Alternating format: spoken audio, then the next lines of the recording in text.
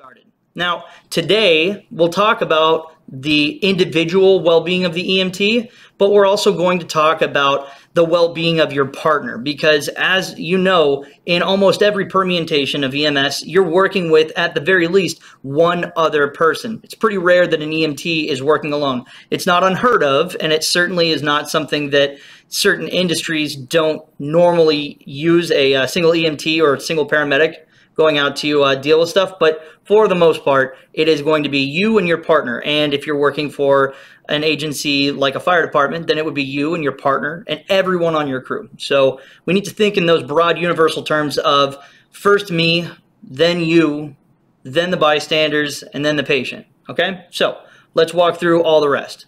Next, we're going to talk about personal protection. And personal protection, especially in the days that we are recording this, it's August 2020, so we're pretty much in the heavy throes of COVID-19 and all of its ravages, so this is pretty topical. But personal protection isn't just using the right equipment for the right job, it's also making sure that we have a good general mindset of protection while we go through the call. Next, we'll talk about diseases of concern. And yes, don't worry, we're going to talk about COVID-19. If I didn't talk about it, it would just be completely worthless to you as an EMS professional or as someone that's training to become an EMS professional. Believe you me, COVID-19 is in every single aspect of what we do out on the ambulance or in a fire station or in a hospital setting. It's everywhere. Next, we'll talk about emotion and stress and the way that we can effectively deal with emotion and stress. And if you think that this is the job that benefits the individual, that just internalizes everything and doesn't share how they're feeling, I'm going to tell you right now that you're wrong. We are moving away from the tough individual approach to the job, and we're really trying to encourage our first responders to spend more time talking about what is actually on their mind, because you see stressful things, and we're going to be talking about that throughout the class. I'm a very big advocate of mental health, of taking care of yourself and dealing with emotions and stress. And for anyone out there that is a returning professional, or you're just looking to brush up on your skills, if you don't think that this job will affect your mental well-being, I really, really do want to urge you to, maybe reach out and talk to somebody, because if you've been doing it for any period of time, especially in the 911 setting, but, still in the interfacility or IFT setting, it can be very stressful. So, but I don't want to get too far off base here. Finally, we'll talk about scene safety. And scene safety, if you are a little bit further along in the course materials, you already know that that is something that we talk about literally on every call. Scene safety is something that we need to constantly reassess. We have some great ways to really size the scene up and look for scene safety, but it's something that doesn't end until the very last bit of the call, until we turn over care to the hospital, to the higher medical authority. Scene safety is never a given. It's never something that is just okay to not think about. We need to constantly be on our guard. But without much further ado, let's dive into these topics. Now, as I said before, we're going to start talking first about well-being, and this is going to be on the individual basis, but this is something that you should think about if you notice someone that you work with, if they are not dealing with the stress or the unique aspects of being in EMS. As EMTs, we're known as mandated reporters. It's a legal term. It means that we are legally mandated to let authorities know if we think that someone wants to hurt themselves, hurt others, or if they are so unable to take care of themselves that they will literally die on their own. That's the aspect of being a mandated reporter that we deal with when it comes to self-harm and harming others. And of course, we also have to report if we think someone's being abused, whether they are a minor or an adult or in our geriatric population, all the way at the very oldest of our patients. So well-being is not just something that we want to think about for ourselves, but obviously for our patients. But today we are going to be focusing on the individual. So here we go. As an EMT, you need to understand that the risks are very real. You can contract a disease. You can contract a bacterial or viral infection. You can be injured in an accident. You can be injured by a violent patient. You can be shot, you can be stabbed, you can be blown up. And I don't want to say this to scare you. I certainly don't want you to think that it's like going into a war zone. It's not. But working as an EMT is inherently dangerous because people don't call us when they're having a great day. They don't call 911 and say, hey guys, no problems here. Just wanted to let you know that, everything's working out, turning this life around and everything's good. No, they call when they're at the lowest point. They call when they're sick, when they're hurt. They're going to call when they are not having a good day. People don't call 911 because they're having a good day. So understand that when you go into that environment and you're dealing with emergency situations, you're dealing with someone that is desperate for help. So we need to be very cognizant of that as we go in. So scene safety, again, is something that we think about all the time. Now, the next aspect of well-being and scene safety really comes back down to your ability to do the job. As I've told my students in class already, if you are hurt, if you are sick or hurt or incapacitated in any way, your patient will not get the care that they have been asking for. As a matter of fact, it's not very uncommon that if you are hurt, the responding agencies that are coming to help out are going to take care of you first. It's that concept of family. It's that concept of you and I don't know each other, but we do the same job. So it's very common to see an ambulance get into an accident. It's almost always the very first priority to look at the EMTs and the paramedics because it's just human nature. You feel this drive to take care of that person that you feel like you could call a family member. Now, that may or may not be right. I'm not going to sit here and have a moral discussion about it, but I will say this. It definitely delays patient care. However you chop it up. It doesn't matter if those responding agencies go directly to the care of your patient and they ignore you entirely. I mean, that'd be kind of messed up, but probably, not going to be what happens. But if it did, then you already know that you're delaying care. You're not getting them to the hospital. You're not initiating different aspects of your assessment. You're not starting any interventions. So if we think about scene safety as not only being for our well-being, if we take a bit of a more selfless approach and we think also about the well-being of our patients, then scene safety does really become the overarching umbrella in which we need to approach every call, which is if the scene is unsafe and we can't do our job, then we need to make the scene safe. So let's pause on making the scene safe and let's talk a little bit more about the individual EMT. Now, how do we maintain well-being? Well, good personal habits are super important. Now, I teach to high school EMT students, but I know that EMT is taken at all different ages. As a matter of fact, we've already expanded the ability to offer this to younger and younger students, but I've seen students as old as in their 40s and 50s. A student that is already well into their adult life has a better idea of maintaining that well-being, whereas a student that's 16, 17, or 18 years old may not have established those healthy lifestyle choices.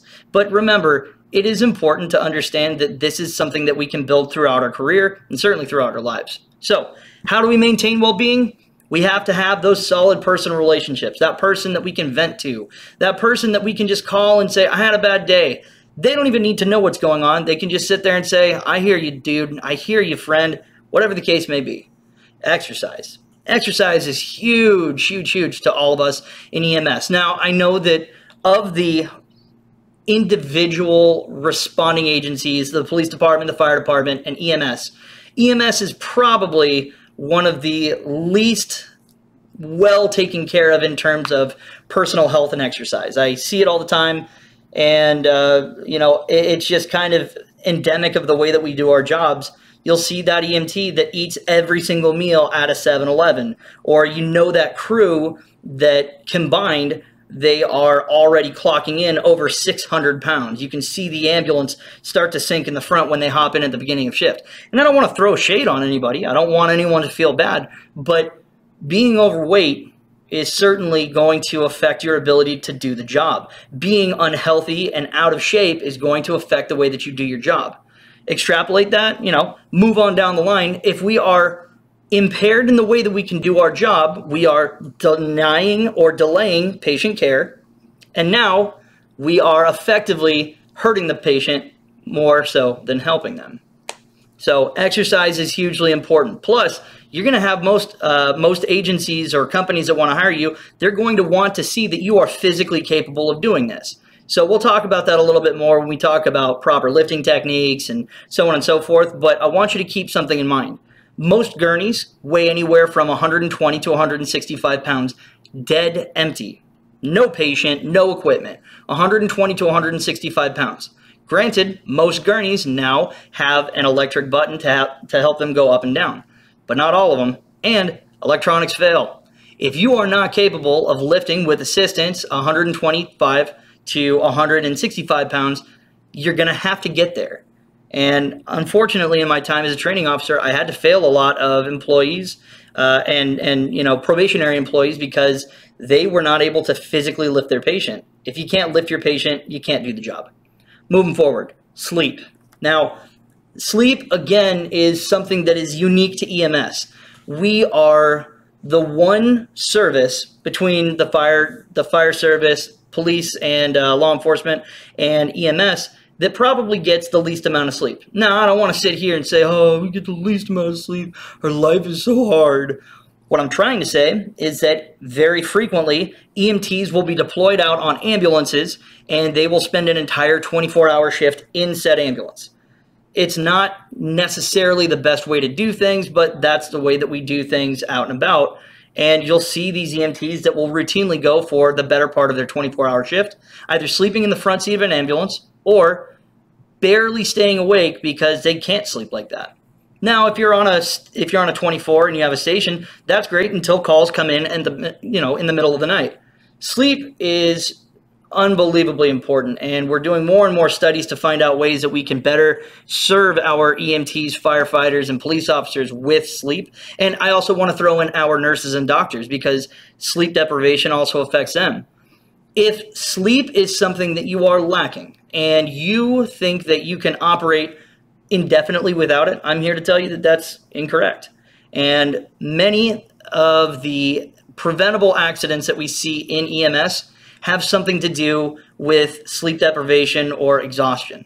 Unfortunately, it just hasn't really changed because we're trying to find the best ways to do the job and allow you to sleep, and we haven't really found an elegant solution yet. So, moving forward, eating right. That one's pretty simple. Like I said, we've got that 600-pound crew. It's eating out of 7-Eleven and Del Taco and McDonald's and Carl's Jr. and you name it every day. And that's just not the way that we want to, really treat our bodies. So what you put in is what you get out. You got to try to make conscious decisions about eating healthy. It doesn't mean that you need to go and find a salad at every single restaurant that you go to or every single fast food place that you go to, but a little bit of planning, meal prep is the best way that you can guarantee that you eat the right way on the ambulance. Moving forward, limiting alcohol and caffeine intake. Now, for my high school students, the amount of alcohol that you should be consuming is 0 because you're under the age of 21, which is the legal age to drink in the United States. So I don't want to spend too much time on that, but obviously alcohol has negative effects on our health and on our ability to do the job. And of course, you would never show up to work under the influence of alcohol. So we really want to stress to my older listeners, my older viewers, if you are drinking noticeably more after you start your job as an EMT, you may need to, have a conversation with yourself, dial it back a little bit, and maybe try to find alternative ways to, beat stress. Because all of these bad behaviors that we're talking about, poor eating, poor or, completely non-existent exercise, really having poor personal relationships or detonating these personal relationships, consuming drugs and alcohol, a lot of it really all comes back to one fancy word, which is stress.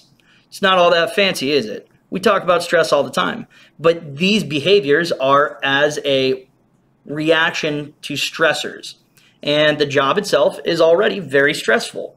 So we don't want to self-medicate or cover up that stress. We really need to try to focus on our mental health and talk those things through. What I know my students are going to use on a regular basis is caffeine. I am certainly not one to stand on the pulpit, slam my hand down and say, no more caffeine. I ingest a lot of caffeine too. It's something that I'm working on. But if you are at the point that you are consuming 300, 600, 900 plus milligrams of caffeine per day, that's going to have a negative effect on your body. And I'm going to tell you right now, it's going to start to really hurt you in ways that you can't see or feel now, but in 15, 20 years, you'll be able to tell. So caffeine intake is something that we definitely want to really monitor carefully and closely. And then finally, seeing your physician. Seeing your doctor is going to make sure that you are keeping that healthy mentality throughout your career. And then obviously using your vaccines. Now I want to go ahead and I want to put this out there real quick and real early, because there are 39 individual videos for each of the chapters that we have. And I want to let you know something right now, just so that there's no confusion. I believe in vaccines. I think the vaccines are great. And if you would like to debate me or spend any time talking about the efficacy of vaccines, I'm more than happy to do so. But vaccines are not a government ploy to control us. They're not implanting chips in our eyeballs, and they are not trying to poison us slowly. Vaccines are important. We need them. There's just no other way around it. So you really want to have that good working relationship with your physician, because as a patient of his goal or her goal is going to be, how can I make sure that this individual can go out and lead a healthy lifestyle? And if you're not telling them, hey, I'm working as an EMT, they're probably not going to be, really understanding of why you're starting to put on extra weight, why you're not sleeping very well, why you are starting to show signs of hypertension or any of the other negative aspects of just not taking care of yourself. So very, very important overall that we think about ourselves, because we need to treat our ability to go out and do the job as a specific tool. If you have a tool that is poorly maintained, left out, and not taken care of, eventually it's going to fail, and it's either going to fail in a place where you need it and you don't have it, or it's going to fail in a way that's going to hurt you or hurt whatever you're working on. So we need to think of ourselves as an extension of those tools that we have on the ambulance. And if we're not taking care of ourselves, we're really going to end up being very, very hamstrung. We're not going to be able to do our job very well. Okay, moving on. All right, that was a very long dive into the well-being of the EMT. I promise this is going to start going faster. So now that we've talked about how you can take care of yourself and really put yourself in a good position to go about doing the job, we need to talk about what kind of equipment is present and available for you to safely do that job. So personal protection really is a set of equipment, but it's also a mindset. And we're going to talk about that mindset through the concept of standard precautions. What are standard precautions? Well, pretty simple. Standard precautions are the steps that we take with every patient, as well as the kind of steps that we would decide to take based on information that we receive on the way to the call, as well as when we are approaching the patient. Basically, what we're saying is there is no reason for us to wear every single piece of protective equipment on every call. However, we do need to take the opportunity, use critical thinking, and look at the presentation of the patient to decide what precautions and what protective equipment is best to use. But that's a whole lot to use, and it's a whole lot to really come up with off to the side. So I've got a quick little thing that I learned when I was a brand new EMT. What is it? Well, simple. If it's wet, sticky, and not yours, don't touch it. It's a very simple concept. And another very good way for you to go about doing your day-to-day job is imagine to yourself that everyone has something that you don't want. And just pushing out a little bit further, that you may have something that no one else wants. If we go about our job and really our day-to-day life imagining that, we can really eliminate a lot of the risk that is involved in doing this type of patient care. So again, if it's wet, sticky, and not yours, don't touch it. Or alternatively, imagine that everyone has something that you don't want, and you don't want to get other people sick. Moving forward, how are standard precautions, how is personal protective equipment, how is all of this stuff standardized. Of course, we're going into a business that is largely run by government agencies. Now, government agencies are, they're usually going to be the individuals that set the standards that really are the guidelines for everything that we do. We have government agencies that say how we can drive our ambulance and what kind of an ambulance is correct and what isn't, and how we can do our job and what equipment we can carry and what we can't. And of course, any job that has inherent danger, which really is any job, has mandates to make that place safer. So let's talk about the first government agency that we're really going to be involved with right off the bat. It's OSHA. The Occupational Safety and Health Administration is really going to be the overarching agency that tells you how to do your job as safely as possible. If you're new to the workplace, OSHA may not be something that you're very familiar with. If you're old hack and you've been working around really in any job setting, you've most likely heard of OSHA. So what does OSHA do? They really set guidelines for the best way for us to do our job. And because we work in healthcare, it also issues strict guidelines on how to prevent exposure to bloodborne and airborne pathogens. Now, because we are in the throes of COVID-19, we also have to think about droplet exposure. So do be sure to check out the individual PowerPoint that I'll be putting up on OSHA mandates and OSHA safety. For my students, that'll be a certificate class. For the rest of you, it'll just be a nice little refresher on safety, but we won't be going real deep into all of those aspects today. It'll be a very cursory overview. Really, at the end of the day, OSHA may set the standards, but your local agencies and your company, they are going to be the ones that make sure that those standards are held to the highest degree. And eventually, if you do something wrong, they'll be the ones that met out punishment or retrain you, whatever the case may be. So always, always, always refer to what your local agency says is appropriate and effective. Know what your training officer is telling you to do, and understand that while one department or one agency or one company does it one way, it may not be the same across the board. But especially when it comes to precautions for airborne, droplet, bloodborne exposure, it's all pretty simple. We really just want to try to avoid any kind of undue exposure to you, and we want to make sure that you are able to do the job as safely as possible. Okay? Real simply, when in doubt, put it on. When in doubt, put on that PPE, that personal protective equipment. So, what kind of personal protective equipment can we anticipate to see in the field? Well, here's a great way for us to introduce you to it. So I'm going to start from the top left. I'll move across from left to right, and then I'll do the bottom row. Up at the top, you see splash-resistant goggles. Now, these goggles are basically safety glasses. If you've ever worked around any kind of manufacturing, if you've ever worked in an area or in a setting where there's a risk for splash, especially chemical splashes, you've seen these before. These are not your standard glasses. So if you're looking at this thinking, oh, I already wear glasses, I'm covered, congratulations, you're wrong. I feel you. I wear glasses too, and then I got to put these big bulky things over my other glasses. It's a pain in the neck, and I feel like I'm 1,000 years old trying to read out of bifocals that don't work anymore. But that's the way that it is, and I would rather be safe than be comfortable. Next, we have our N95 mask. Now, our N95 mask that we see here on the top is similar to the one on the bottom, but there are different individual types. And again, we'll be talking about that more during the OSHA lecture. So be sure to stay tuned for that. On the right, we have a pair of gloves that are actually a bit different than the ones below. The gloves that are on the right are likely going to be a sterile set of gloves.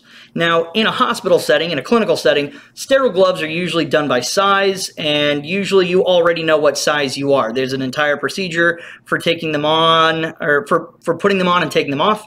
But in our setting, in EMS, there's really only one place where you will find sterile gloves. That is in our emergency childbirth kit or our obstetrics kit. The reason that we have those sterile gloves, well, we're going to be touching a brand new baby boy or girl, and we want to make sure that we don't have the same old nasty gloves on that we walked into the house wearing. Now, let's move on down to the bottom row. We have a surgical face shield and mask combo. This is a bit more common nowadays, especially with COVID-19, but what this does is it helps eliminate some of the risk, not all, but some of the risk of splashes and airborne droplets being absorbed in the mucosal membranes of the eyes and really, hopefully, keeping them off of the face entirely. But really, we're just trying to protect your eyes. The surgical mask below, that is really going to be there to protect you from large droplets, but it's not as effective as the N95. One thing that we have seen since the emergence of COVID-19 are hospitals and other pre-hospital agencies that are requiring their end users to wear both an N95 and then on front of that an additional surgical mask. There are plenty of studies that say that that's effective or that's more effective. I haven't really seen anything that makes that argument in a very strong fashion. So if you have seen something, I'd love to see it. So go ahead and share that in the comments down below or send it to me in the classroom if you're one of my students. But it does seem like it's a bit overkill because the N95 is designed to not only filter out the air that you're breathing in, but also eliminate the possibility of airborne droplets or from aerosolized or airborne individual particulates leaving the mask. And those studies are very, very clear. Now, the N95 is a special mask, and I'm talking about it again because we're back down on that center mask. The N95 is special because it filters particulates down to a size of 0.3 microns in non-oily environments. If we have an oily environment, we can use an a P100, and we have other masks that we can use. But these N95s are definitely in short supply. They're only being used by essential healthcare. Read, EMT, EMR, those are essential healthcare workers. So you will be learning how to put these on and take them off, or as I said before, donning and doffing. Finally, we have our standard nitrile gloves. Now, nitrile gloves are replacing latex gloves because of latex allergies, both for the end user and for the patient. And nitrile is the next permutation of what those gloves really are. They're great gloves. They're stretchy enough, and they do a very good job of keeping you safe. Now, what we don't have pictured here is additional equipment. We have gowns, we have boot covers, we have head covers. There are entire sets of PPE that we won't even get into in this class because it's not really going to be at the level where you'll be at the end. And those would be for individuals that are on specialized response teams. Those would be for individuals that work in a hazmat environment. Those would be for individuals that are working in a very highly isolated environment and they need to have complete protection. So we won't be talking about that, but we will be glazing or really spending a little bit of time with it, and then we'll put up some supplemental videos so that you can see what those look like and how they operate. Now, let's start with the very first line of defense, gloves. You should always have vinyl or non-latex gloves. Like I said, nitrile, that's spelled Nitrile, nitrile gloves. Those always need to be available. Gloves need to be changed not only in between every patient that you deal with, and this will become even more important when we start talking about mass casualty incidents, but they also need to be changed regularly throughout the transport. If you wear your gloves from the moment that you go into a home, a healthcare facility, or walk up to your patient on the call, and the next time that you take them off is when you're handing over patient care, think of all the surfaces that you've had to touch. You have touched most of the gurney, the doors on the ambulance, you've touched equipment in the back, you've touched the walls, you've touched the side rails, you've touched your tablet, you've probably touched some type of a stylus or pen, you may have even touched your phone or another device, and you've definitely touched all the equipment in the back. Now, I'm not saying that it's, something that we don't do, that we don't wipe down all those surfaces, but if you think about it for a moment, if you take your gloves off to write something on your tablet, that seems like a better way for us to deal with the possibility of cross-contamination, not only from the patient to us, but also from us to other healthcare providers, to the nurse and doctor that are going to be taking over care, or, and God forbid, to another patient. So it's super important. I take the time during my class to sit down and go through an average call. On average, the EMT in the back, the attendant, will go through about 6 to 7 pairs of gloves. So we'll break that down a little bit later when we do our skills video on donning and doffing protective equipment, because there is a special way for us to do this. But think about that for a second. And then I want you to think, well, Eric, I don't want to spend all that money, or I don't want to waste all that, equipment and gloves. You're not wasting it. Don't think of putting on multiple pairs of gloves during a call as being a waste of personal protective equipment. Think of it as being a way for us to limit liability, not only for patients' health and our health, but for the individual agency or company that you work for. Because when people get sick and die, when people get so sick that they have to leave work, when people get COVID-19 because they've been serving on an ambulance, that ultimately costs the company money. And I can guarantee you that those are more expensive than a couple pairs of nitrile gloves. Guaranteed. And I would be more than happy to sit down with any representative from any company and explain that to them, because I do know what the cost of gloves is. But off my soapbox, moving on. Now, what you see here is proper doffing or proper removal of nitrile gloves. It's not a very effective picture, and the video that I'll be putting up as well will have a little bit more to explain so that you understand the process. But what you can see here is that the provider is removing their gloves, and it looks like they're putting them in a red bagged container. These are known as biohazard bags. Down to the bottom left of the picture, you can also see a plastic case. That's a sharps case. I'm going to tell you right now, if you put anything into a red box or a red bag, it needs to be contaminated with biohazardous materials. What are biohazardous materials? Sputum, vomit, saliva, mucosal anything, so snot or anything like that. Blood, feces, urine, semen, breast milk, vaginal secretions, anything that is wet, sticky, and not yours is considered to be biohazardous. This isn't the trash can where we put everything. This is just the trash can that we put soiled material. And of course, the hard case that you see down there is only for sharps. So don't be caught shoving your gloves in there or some random nonsense. It's for sharp materials like lancets from our glucometer sets or from spent IV catheters, whatever the case may be. Moving forward. Hand cleaning, more so than gloves, is going to be the #1 way for us to effectively reduce the risk of really contracting most of the diseases, viral infections, and bacterial infections that are out there. So how do we effectively wash our hands? Honestly, if you have been in a coma since January of 2020, you've just woken up and somehow you enrolled in my class and you're like, I don't even know what COVID-19 is. I'm going to tell you something right now. Hand washing is not something that's difficult. Using warm water and soap and washing for at least 20 to 30 seconds is the best way for us to eliminate the risk of contracting diseases, viruses, and bacterial infections when we are doing our job.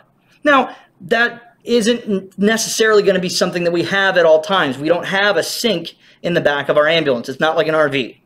So what we do have are alcohol-based hand cleaners. Now, when is it okay to use an alcohol-based cleaner versus using a sink with soap and water? Well, it's super easy. If your hands are visibly dirty, if you can look down at your hands and you see that there's dirt or grime or something disgusting on them, you must wash your hands as soon as possible in a sink. If you look at your hands and there's really no visible dirt, there's no visible grime, there's really nothing there that would say, well, my hands are dirty, but you want to make sure that they're clean, an alcohol-based hand cleaner is acceptable, okay? So alcohol-based hand sanitizers can be used in the absence of soap and water, but soap and water are going to be the penultimate way for you to clean your hands. And I would say that if you're working in a clinical setting, you should be washing your hands enough to the point that you're considering using lotion. And if you're working on an ambulance, you should wash your hands every single time you have the ability to do so. When is that? We show up at the hospital with our patient. As soon as we hand over patient care, you wash your hands. We go out to the ambulance, we clean the gurney, we do all of that. If we have time, we go back in, we wash our hands. Once we go to the station, hey, I've just been inside of an ambulance, literally a rolling cesspool of disease and death. I wash my hands. Prepping food at the station, wash your hands. About to eat food at the station, you wash your hands. Am I making it clear? You need to wash your hands, like a lot. A lot. If you can say in your mind, I know when I last washed my hands and it was within the last hour, you're probably pretty safe. If you have to think for more than 5 seconds about the last time you washed your hand, it's been too long. Go wash your hands. All right, soapbox over. Let's move forward. Now, you can see here, this is normal hand washing behavior. This is normal hand washing etiquette. Soap, warm water, it doesn't need to be scalding. We're not trying to kill anything that's on there with hot water. And just a hint, you'll burn your hands before you get water that's hot enough to kill some of the stuff that we come in contact with. So just use warm water. It just helps break up the dirt a little bit easier. That's all. That's the only reason. Soap, warm water, 20 to 30 seconds, preferably 30. Next, we have a picture of our individual alcohol-based hand sanitizer. It may be advertised as antibacterial. It may be just alcohol-based. Really what they're saying is that it kills most bacteria on contact. But the thing to remember about these is that they won't kill some of the more stubborn viruses. So it won't necessarily kill something like C. diff. It won't kill something like and this is where I get a little nervous, but we don't have strong evidence that these hand sanitizers effectively kill all of COVID-19. It's just too new of a virus to know. So in a pinch, it's a great way to keep your hands clean, but there's already a problem with this picture. And I'm going to ask you guys to mention in the comments down below what that problem is. But I want you to look at the way that this is being stored and the way that the provider is using it to get the soap out. Okay? So go ahead and comment down below on why this is wrong. Moving forward. Eye and face protection. Now, we talked about goggles and we talked about face and splash shields. What we're really trying to do is we're trying to keep any kind of fluid from entering the body, and specifically through the nose, the mouth, and the mucosal membranes of the eyes. Okay? You need to have a guard on the front and the sides to have effective eye and face protection. So you should have industry-specific eye protection. And if you don't have one of those available and all that you have is a splash guard, you may need to withdraw and have someone else with that effective eye protection go and do something. Now, this is going to keep you safe during really specific procedures like as an EMT, assisting with endotracheal intubation or any placement of an advanced airway, suctioning of a patient's airway, utilizing a bag valve mask, and any kind of basic airway adjunct. This is going to protect you from those things that can be popped in your face. Some less common applications, if you're dealing with somebody that has just been sprayed with tear gas, mace, or OC spray because they cough, they spit, they do a lot of that. And moving forward, really anyone that's coughing, sneezing, or spitting. Those should be the patients that we wear eye and face protection on because that's our most vulnerable area. That and broken skin is going to be our biggest concern. But we'll talk more about broken skin later. And remember, most of the concern is on our hands. Okay? Now, this EMT is wearing a combination of an N95 mask, and these are the duckbill N95 masks. Some agencies use them. Our industry certainly does. But what you more commonly see are the masks that were in the slide earlier. She's also wearing a pair of effective industry standard eye protection. She has protection from the sides and the top, and of course, from the front. This individual EMT looks like she's getting ready to do something regarding the patient's airway, whether that be placement of an airway adjunct, whether it's basic or advanced, bagging the patient, suctioning the patient, or generally dealing with someone that is coughing, sneezing, spitting, and really just making droplet and aerosolized virus contagions in our environment. Moving forward. Masks. Now, we've talked about this a little bit, and I will do a separate video on how to put these masks on. We'll also be talking about fit testing so that you know that it's not one size fits all. N95s are not, they're not made like that. You have to have the right size. But when should you wear masks? Well, right now, because we're in the middle of a pandemic, really masks are going to be worn on pretty much every single patient interaction that you go out on.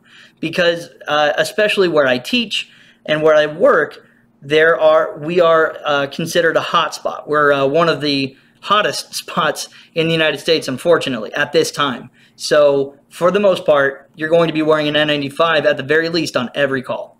But under normal circumstances, when we're not in the middle of a worldwide pandemic, masks would be worn whenever we would expect blood or fluid splatter or any kind of airborne or droplet-based virus or bacterial or disease type of infection risk, okay?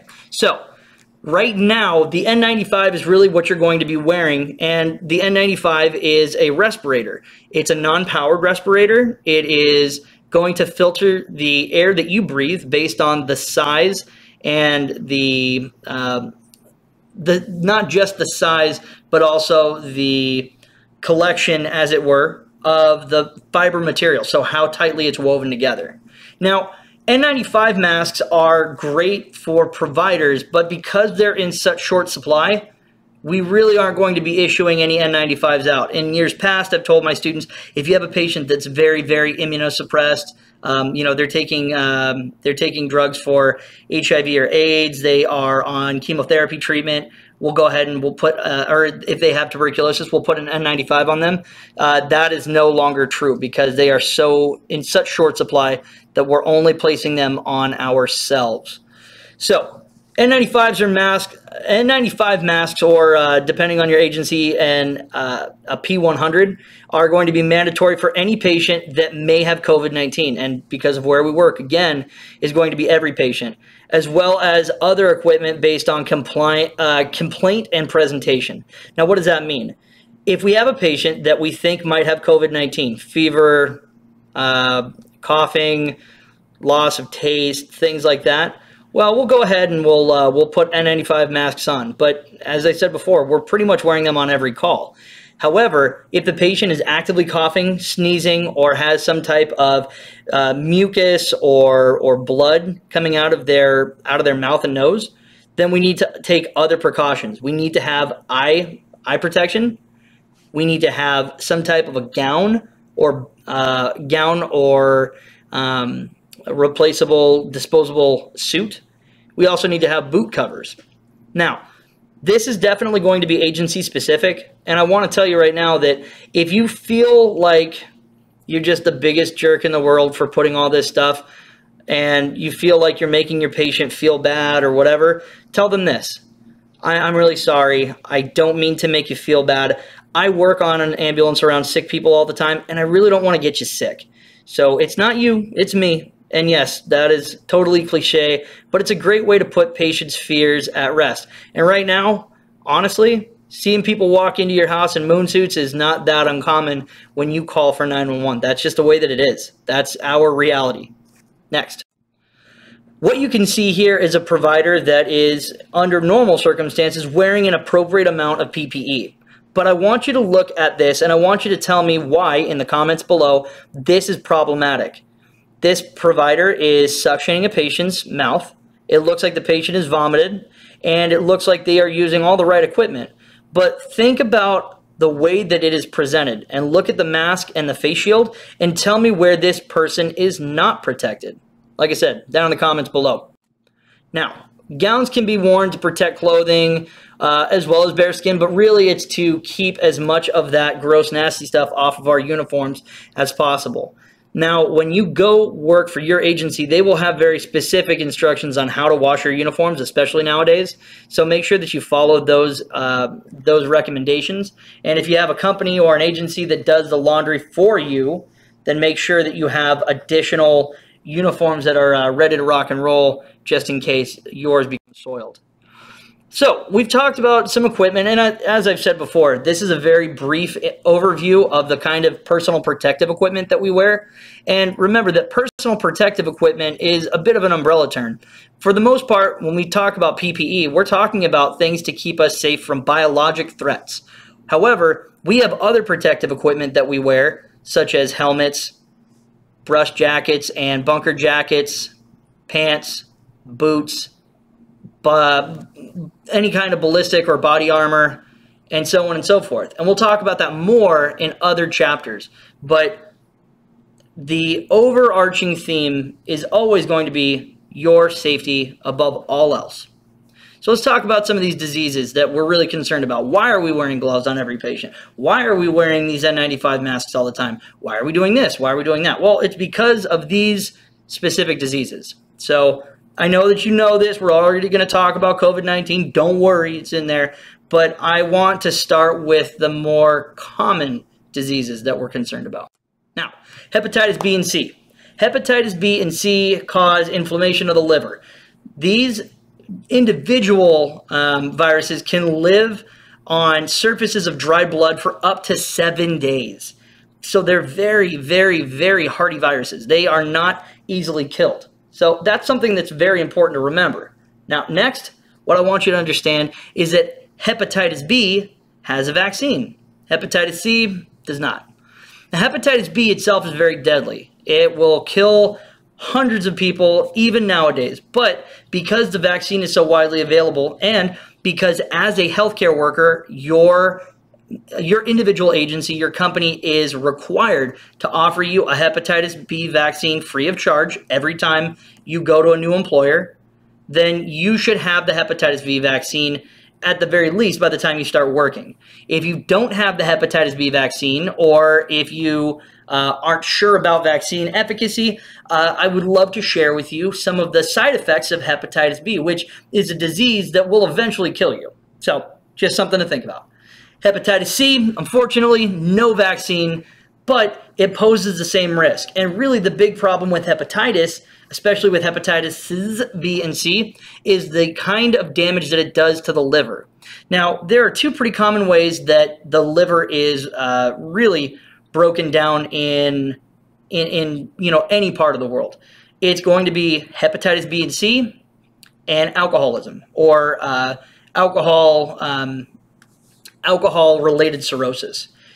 Liver disease itself is rough. Liver disease as a healthcare worker is even more rough. And anyone that has liver disease has to join a long, long, long list of other people that are waiting for livers as well.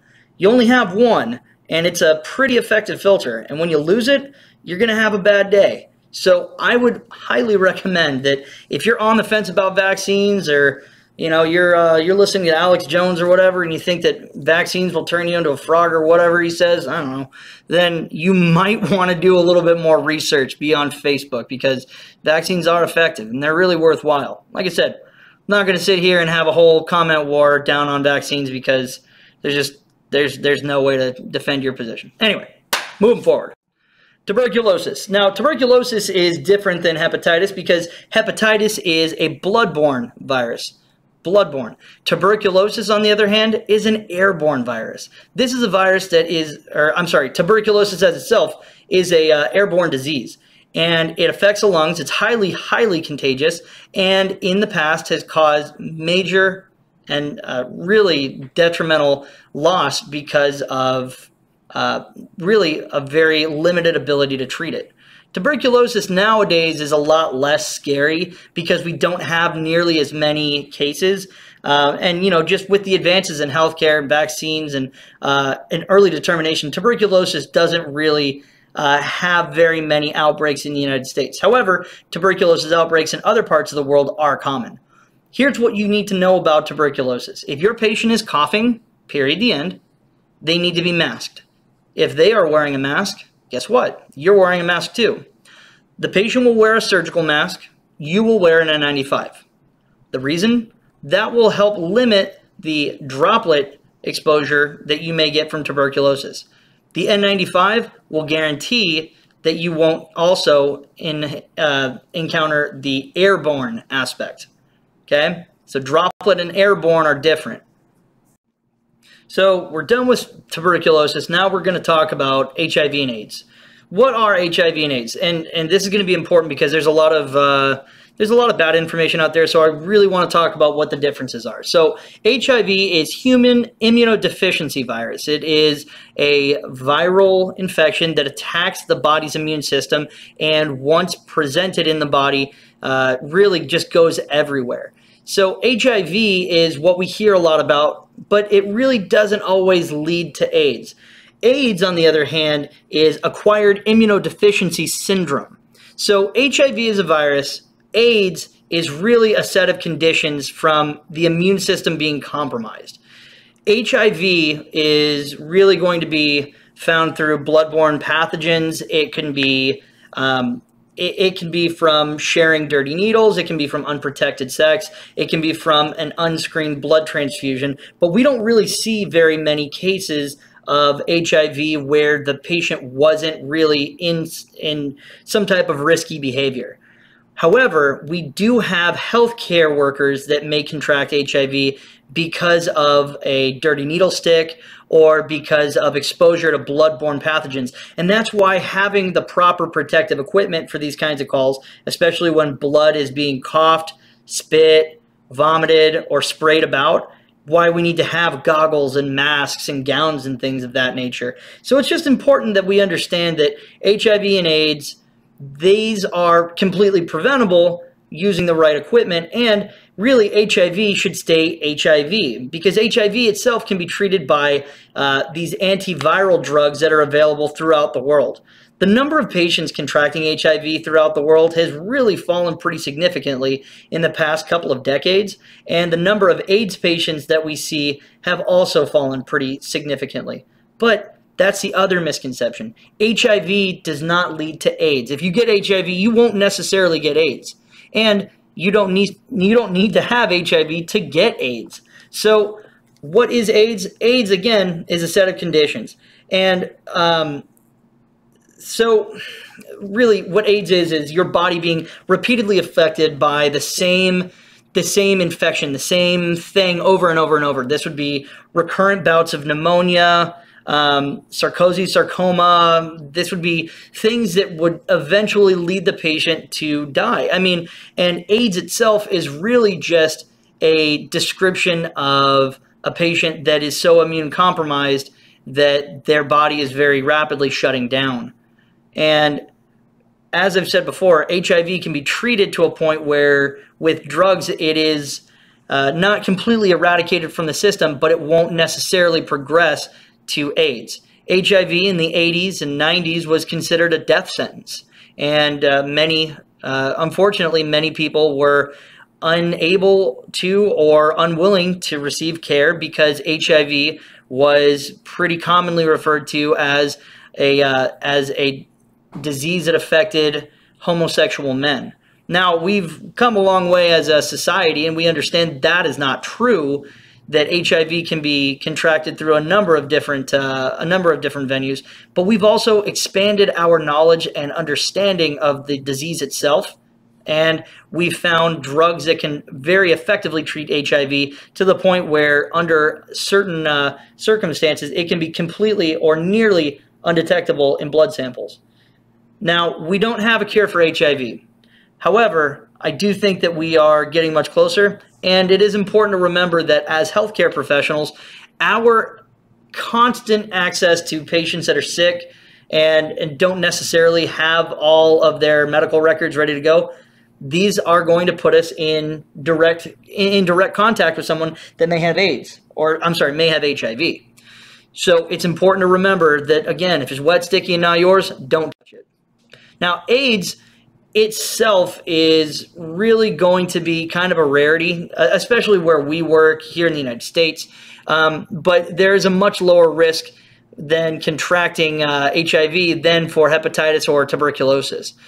For just quick reference, the hepatitis B virus can survive in a puddle of dried blood for up to 7 days, whereas a strain of HIV will only survive for a number of hours outside of the body. And if there's any rapid fluctuation of heat or cold in temperature, the virus will die. It's a very, very fragile virus. Let's talk about some other numbers. If you are stuck with a dirty needle with a patient that has hepatitis B and you don't have the vaccine, you are at risk for a range of 10 to 30% chance of contracting hepatitis B. On the other hand, with HIV, a dirty needle stick will be less than 0.5%. So just so that we can be clear on the numbers, HIV is much less virulent and much less dangerous to healthcare providers than hepatitis B, but I guarantee the one thing that you have on your mind if you have a dirty needle stick isn't, I hope I don't get hepatitis. It's, I hope I don't get HIV. But thankfully, we have drugs for both. Hepatitis B can be treated in a vaccine form so that we can help your body resist the ability for it to take over. And with HIV, if you do have a dirty needle stick, we can start you on retroactive drugs right away that will actually kill the virus. But it's all about timing. We have to do it right away. Next, novel coronavirus, also known as COVID-19. Recently discovered in Wuhan province, China in late 2019. The coronavirus itself is spread primarily by droplets, but it may be airborne. Again, because COVID-19 is so new, this is unverified as of the time that I'm recording, which is mid-August 2020. It causes many negative effects, but it primarily affects your respiratory tree, meaning that COVID-19 is going to have a number of different negative effects on the body, but really where we see the most problems is with the respiratory tract and respiratory tree, as well as the prominence of cases of pneumonia and other things that would affect the ability of the individual patient to breathe on their own. Okay, there are other aspects that haven't been publicly verified. We're still trying to find out, and when I say publicly verified, I mean I don't have anything that is set in stone. But we've heard that COVID-19 can be contracted through a number of different venues, and we've talked at length in the news and throughout the last 6 to 8 months about how it affects seemingly all parts of the body. There are some very promising studies on the effect that it has on the brain, the effect that it has on the digestive and gastrointestinal tract, as well as the effect that it has on the vasculature, the blood vessels, the arteries, the veins, the capillaries, and blood itself. So because COVID-19 is so new, so very new, we know very little about it, but we do know that it primarily affects the respiratory tract. Because of its new emergence, we're really going to have to learn about this together. So if you're in my class, we'll talk about COVID a lot, I guarantee it. And if you're not in my class, I promise I will put up supplementary videos so that we could talk a little bit about COVID-19 and try to dispel some of the rumors.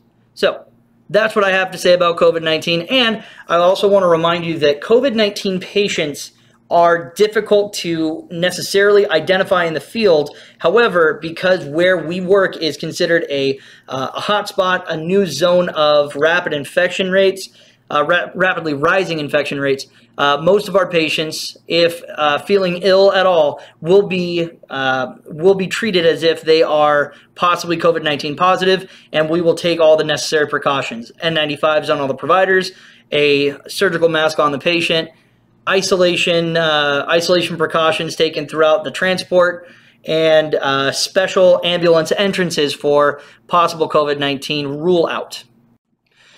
Now, some emerging conditions are going to be something that we want to talk about a little bit more. And of course, this slide needs to be updated on a regular basis, so I spent a little bit of time kind of cleaning things up. One of the emerging conditions that we've seen recently is Ebola. Back in 2014, we had a very small scale scare about a possible pandemic. Ebola was primarily affecting people on the African continent, and we were very concerned that those individuals would bring their infection here to the United States. It really ended up, not being nearly as bad, but I mean, compared to COVID-19, it was, it was a drop in the bucket. But we do want to talk about what this is. Now, Ebola itself is not a new disease. We've known about it since the 50s. It causes a hemorrhagic fever, and because of the high rate of deaths, the very high rate of deaths and lack of definitive treatment, we looked at it from an EMS perspective as a possibility for being a massive undertaking for our treatment protocols and the way that we would deal with it. Ebola is the reason that, at least where I worked here in the county that I teach in, that we started the infectious diseases response team. And I was fortunate enough to be able to serve on that. But we never transported a single Ebola patient.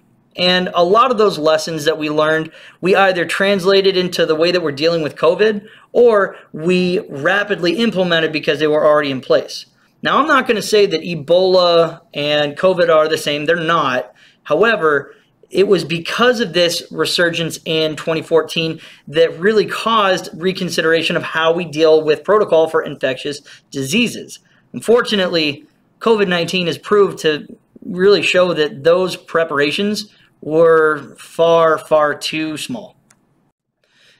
Other emerging conditions are ones that if you were not around in the field or really alive at this time, they weren't really on your radar. SARS and MERS. These came out in the early 2000s. SARS is severe acute respiratory syndrome. It's very similar, just like MERS is to COVID-19. It's spread through respiratory droplets, and SARS was primarily found in China. However, China was able to get a lot of this tamped down, and SARS really didn't become a concern here in the United States. Same thing with Middle Eastern Respiratory Syndrome, or MERS. It was found primarily in the Arabian Peninsula, and it is often compared to COVID-19 in research settings, just like SARS. But really, the reason that these were very localized was because their governments took very aggressive measures to quarantine and isolate patients that were found to be positive. We had very, very few cases here in the United States compared to where these originated in China and in the Middle East. Not just coronavirus, because of COVID-19, we know that there are some similarities, but COVID-19 has obviously taken much more aggressive stance here in the United States. Avian flu, found in poultry. It can affect humans, but it's not easily transmissible from human to human. So we don't see a lot of avian flu, and we definitely don't see large outbreaks. We typically see it with people that are dealing with or are around large bird populations. And then, of course, influenza. We can't go through this without talking about influenza. It's been around for hundreds of years. We had the Spanish flu, or the 1918 flu, back in 1918, which killed around 30 to 50 million people, and that same flu strain is being compared to the way that we're dealing with COVID-19 today. We are approaching a time in our history as humans that we will see how influenza will affect COVID-19. We were fortunate here in the United States to really beat out the majority of the flu season without large numbers of COVID patients, really without any. However, we're approaching that time where flu season begins again, October, November, and usually runs through February or March. We'll see how that affects our treatment and overall recovery rate of COVID-19 patients. But as of the time of this PowerPoint presentation, we don't have that information, so we'll have to wait and see. Now, infection control itself is an important concept to be constantly aware of, and I think that most people are hyper aware of infection control.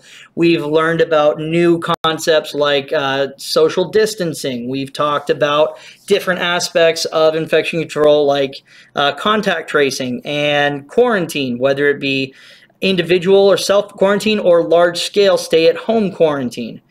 But overall, as EMS personnel, we are at very high risk for coming in contact with infectious diseases. That's why we have guidelines that are set forth by OSHA and really set in place by our employer and our local agencies.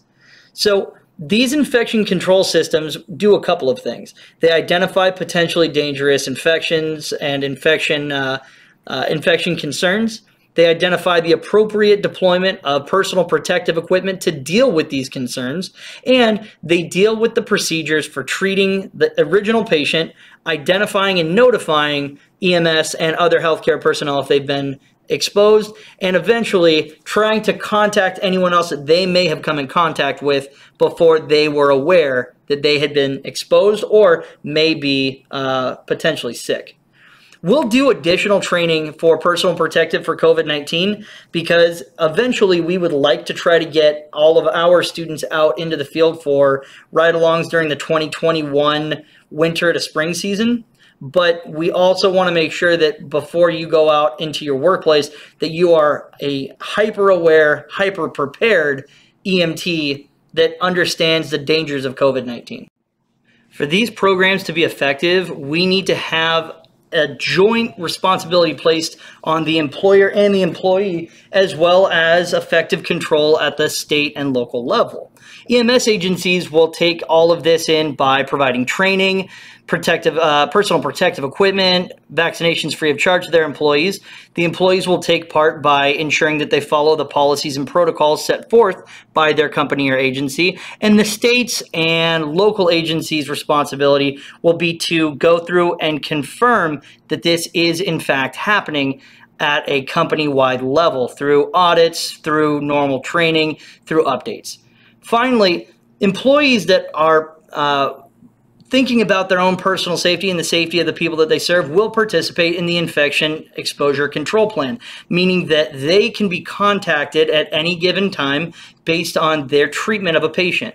There are very strict rules on patient confidentiality, and we'll talk about HIPAA later on. But the thing that you need to understand is that through specific legislative acts, the individual healthcare worker has a right to know if they have been infected, and that can either be voluntarily provided by the patient, their family, or their whoever their designated agent is, or they can be compelled through a legal order. And in my experience, the individuals that don't want to expose that part of their medical history, the compulsion from the courts are swift and almost always in the favor of the healthcare provider. So basically, if we don't have the ability to confirm that the patient does or does not have this virus, this disease, this viral infection, this bacterial infection, whatever the case may be, more than likely, we'll just go ahead and start you on prophylactics or on drugs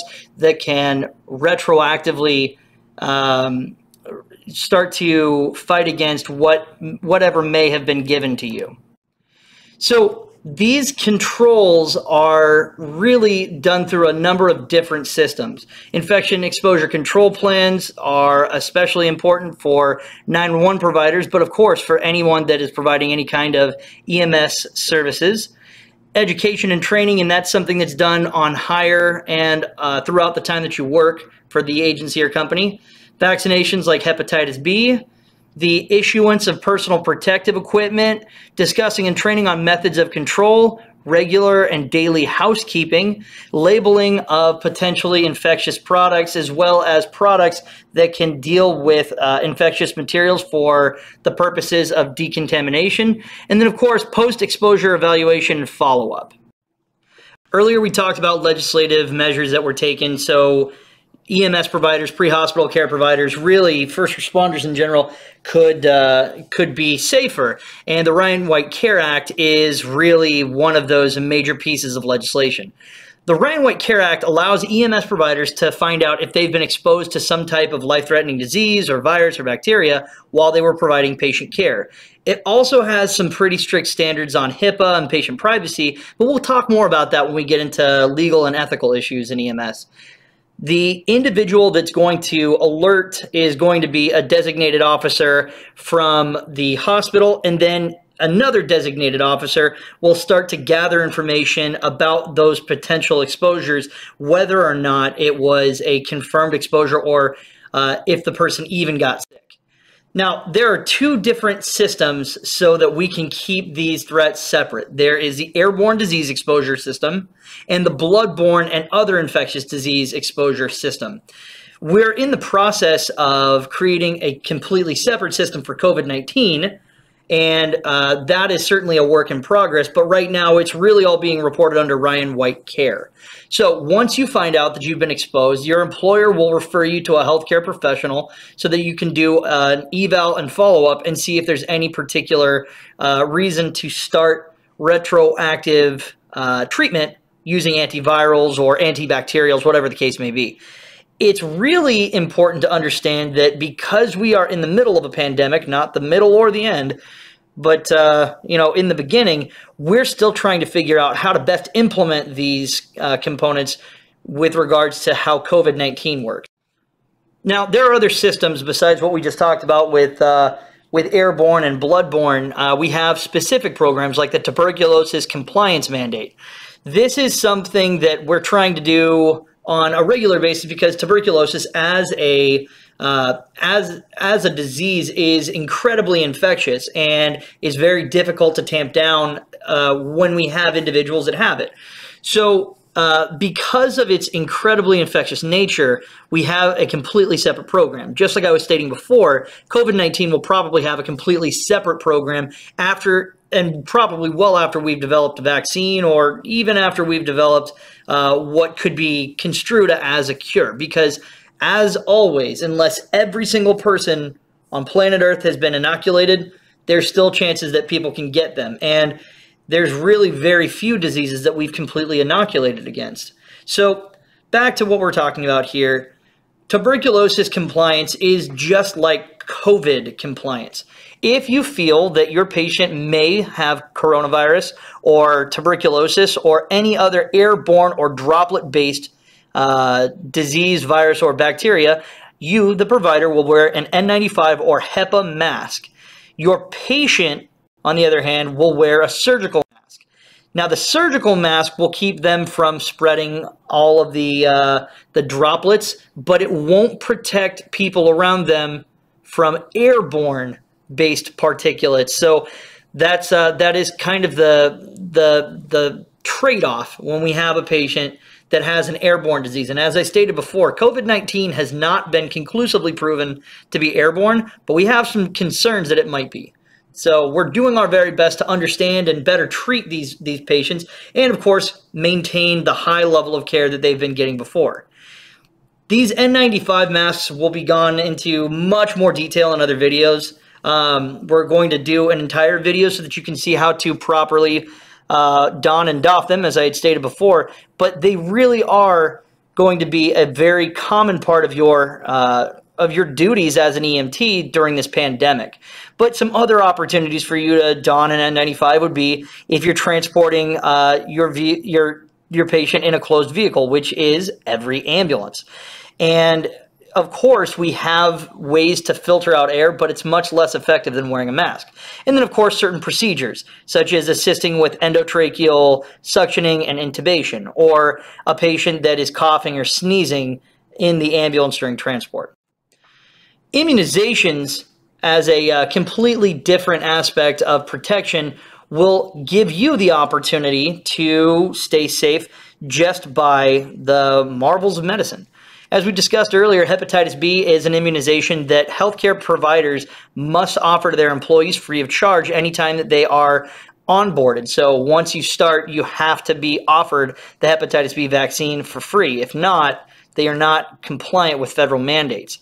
There's other immunizations depending on where you work. Of course, if you work in an area where a vaccine is being tested as a first responder, you may end up finding that you will be asked to be part of the test group. We're seeing that as recently as this morning with healthcare providers and military members in Russia. Russia claims to have found an effective COVID-19 vaccine, so they're rolling that out right now. But there are so many different vaccines that are out there. The majority of them are already going to be covered by the vaccines you've received as a child. In addition to all of that, yearly tuberculosis testing will be required, at the very least here where I teach and within the state that I teach in California. So it is a pretty common aspect of any healthcare setting to get regular TB testing. And because it is done on a yearly basis, you'll have a robust record of any tuberculosis strains, and it's much easier for you to track them using healthcare professionals and healthcare providers. It makes it much easier to do contact tracing because usually healthcare providers will be some of the earliest cases of tuberculosis because they'll be in close contact in a closed setting with that patient. Moving away from disease and viruses and bacteria, we get back into the mental health aspect of being an EMT. Because we're showing up again on some of these people's worst days, we're going to deal with a lot of emotion and stress, internally and externally. It's a very common occurrence that your patient confide things in you that they wouldn't confide in some of their closest family members because you are operating in a position where you'll see them in a very vulnerable state. And that can really weigh on you after a while. So emotion and stress is certainly a big aspect of being able to effectively do your job, and understanding that not only are you going to be expected to deal with your own emotions and stress, but the emotions and stress of others. The physiologic aspects of stress are pretty well documented. Increased heart rate, increased blood pressure, and of course, because of increased blood pressure and increased heart rate, that can lead to issues later on with the cardiovascular system. But because there's a physiologic aspect of stress, it's best that our EMTs and paramedics and first responders in general understand the signs of stress and start developing strategies early in their career so that they are able to navigate some of the more stressful calls that they'll see. Now, the physiologic aspects that I wanted to talk about today are going to be fight or flight, and the aspects that are very animalistic. So the first stage is fight or flight, that alarm reaction. The second stage is the stage of resistance or coping. This is after the call is over, there's clearly no danger, there's clearly no threat. And then, of course, the third stage, exhaustion, where the individual loses the ability to adapt or resist that stressor. They have a moment or a complete inability over a period of time to continue dealing with that stress. In EMS, we call this burnout. And burnout can be because of a lot of different aspects of care. But for many providers, a lot of it has to do with the fact that they see a lot of death and destruction. They see a lot of really troubling things. The type of stress reactions that we want to try to avoid are the ones that are destructive, the ones that are going to make your life difficult or cause you to lose your job or ruin a relationship or turn to destructive behaviors such as use of alcohol and drugs. But stress reactions may occur especially during critical incidents. Critical incidents such as incidents that involve small children, incidents that involve violent crime, large-scale incidents like terrorism or natural disasters, and so on. Acute stress reactions are often linked to massive catastrophe, but we do see a high number of EMTs dealing with this on a regular basis. Acute stress meaning that it's accumulated over time. The signs and symptoms won't necessarily develop right away. That'll be something that's a bit more insidious. You'll see that this starts to affect their personal lives and their professional lives. And we see a number of different parts of this in the physical, cognitive, emotional, and behavioral symptoms that are exhibited by the EMT. These are very normal reactions, but they may require professional intervention. Now, we're not saying that if you have a bad call and you just can't get it out of your head that you can't be an EMT anymore. Far from it. What we're trying to say is that we would rather you see and seek out professional help rather than try to cope on your own or self-medicate or do other more damaging things to try to cope. Delayed stress reaction is something that ends up being much further down the line. This is more commonly referred to as post-traumatic stress disorder or PTSD. And no, PTSD is not something that you can only get if you've experienced someone losing their life in front of you or if you've taken a life. It's not something that you can only experience if you've been, locked up in a basement for 14 years. Post-traumatic stress disorder can come from many different aspects of stressful and very stressful situations. The signs and symptoms really don't become evident until further along, and then you'll start to see that post-traumatic stress can follow, and often does follow, acute stressors. Delaying the treatment and dealing with the reaction actually makes PTSD even worse. And unfortunately, the patient might not even recognize what is causing that problem.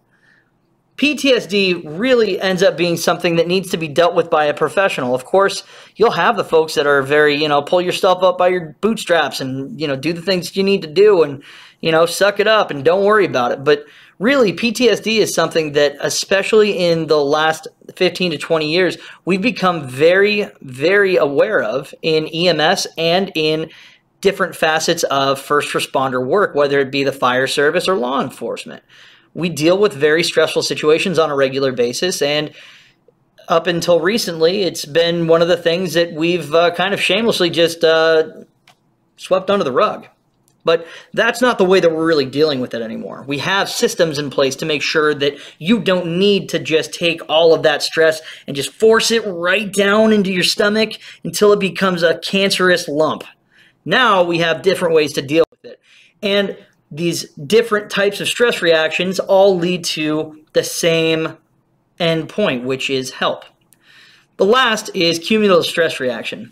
This is as a result of years of sustained low-level stressors, whether that be the inability to sleep, or a very busy schedule, or even, just not seriously acute stressors, but basically very small incidents that compound over time.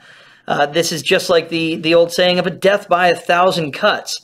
Not one of those cuts is going to cause you to bleed to death, but those tiny, tiny little cuts, all of those cumulatively, over time will end up becoming what kills you. Now, early signs of cumulative stress reactions are vague anxiety, emotional exhaustion, basically being unable to deal with things in your professional and personal life, lashing out at loved ones, feeling like you don't have anyone that understands you, and taking basically a very negative approach to the way that you do the job. It can even progress into physical complaints or loss of complete control of your emotions, irritability, and depression. On the end of suicidal thoughts, we do see that there is a renewed push for the health and well-being, the mental health and well-being of our first responders. But we still have a pretty large stigma in EMS that seeking out help means that you can't do the job. We deal with individuals that are having psychiatric emergencies or emotional emergencies on a regular basis.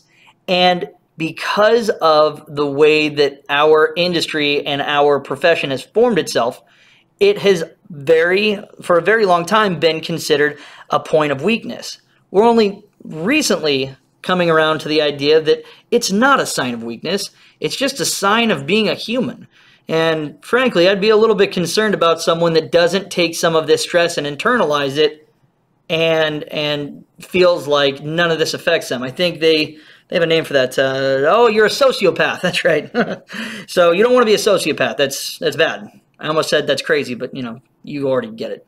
So cumulative stress reactions, acute stress reactions, and obviously delayed stress reactions can all be present in our EMS providers. But the willingness to reach out for professional help and the resources that are now being made available to you will definitely change your career for the better.